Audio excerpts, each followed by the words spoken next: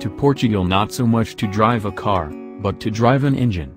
The engine in question employs 2 banks of 6 dovetailed cylinders, 12 pistons total, their combustible mixture fed to them through 2 twin-scroll turbochargers. The result: 700 horsepower, a figure very few production cars can claim.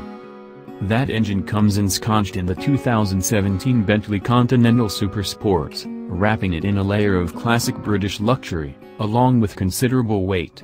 At 14 years old, the Continental platform shows its age in a few concerning ways, but a generational update should be coming soon, making this Supersports a powerful last hurrah.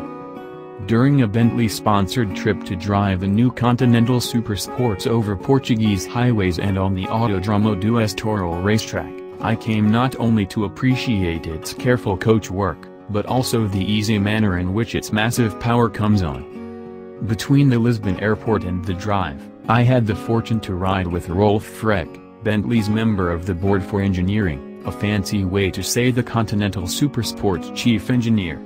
Frech, splitting his time between home in Germany and the Bentley plant in Crewe, UK, talks passionately about the power of the Volkswagen-derived 6-liter W12 engine in the Continental Supersports.